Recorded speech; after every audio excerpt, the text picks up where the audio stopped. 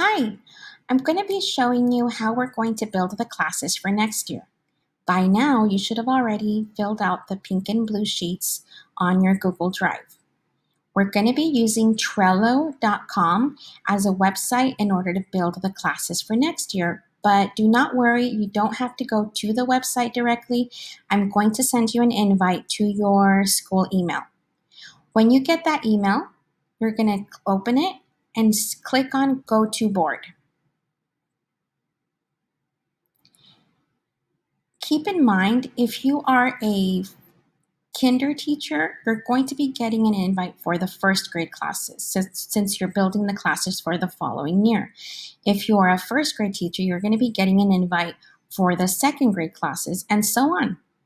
So kinder teachers, when you open the first grade classes, you're going to see them labeled by 1A, 1B, monolingual, or dual.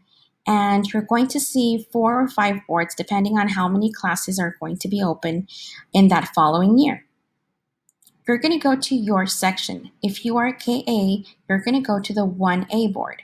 If you are KB, you're going to go to 1B. If you're KC, you're going to be going to 1D, 1C, and so on. The first thing you're going to do is you're going to add cards. All you have to do is click here, and you're going to type last and first name of every student in your class. And you just type them like that. You click on Add Card, and you put last name, first name, etc. for each student in your class. Once you're done with putting all the cards for all your students, you're going to label them by color. What you're going to do, you're going to click on that student, go to Labels, and first start by telling the system if it's a boy or a girl. Do that first for every student. Label, girl, and I recommend you having a roster next to you and just go in order alphabetically, like that. So here I'm just showing you an example with these 3 students.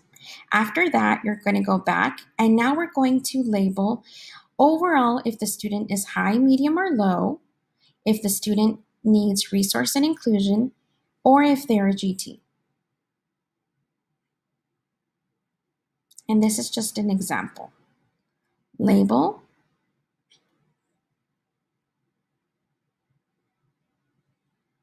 just like that. Once everybody has done this with their classes, you're going to see what it looks like by looking at this example from our 3rd grade team. We started working on ours, and this is what it looks like at the end. We still have a few more labels that we need to add, but our classes are already set up. Now, right now, they are identical to the way they are this year. So once we finish with all our sheets and we are ready to build our class for next year, it's going to be a lot easier if we log on here because we can easily switch them from class to class back and forth. You can sort them by if you want to see how many greens you have. You don't want to have one class with too many highs or another class with too many lows. I know that usually we have to keep students that receive inclusion or resource services together to help scheduling. So these labels are going to make it a lot easier for you to sort students and be able to have a more visual key, something visual for you to be able to move them back and forth from class to class, and then create a roster this way. You can always go back. If you don't finish in one day, just go back to the email, click on Go to Board, and it'll take you back to your board where you left off. Once again, you don't need to save. It'll save on its own. And then once everybody has completed their own class, then you're ready to maybe have a Zoom conference or be on the phone and have those conversations as to who you put in what class.